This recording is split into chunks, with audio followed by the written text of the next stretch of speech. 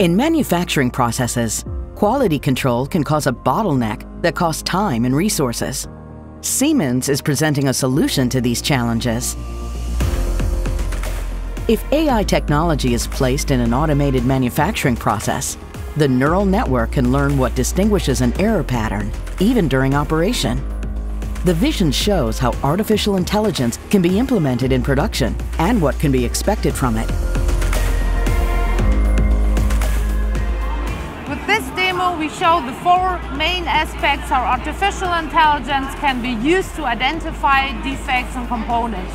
The first one is that we collect the data. In this case, we collect the visual data of the defect components. The second step is that we label the data. That means, is it a defect or not?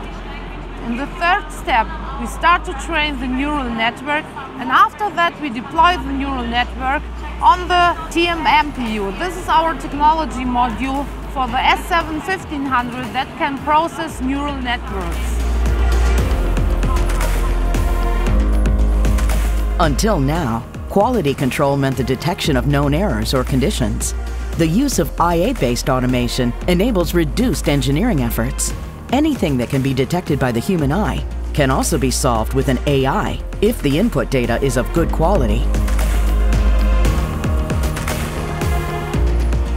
The use of AI in the production can be realized in cooperation with us, because every process is so individual, and with our domain know-how, we can successfully implement it.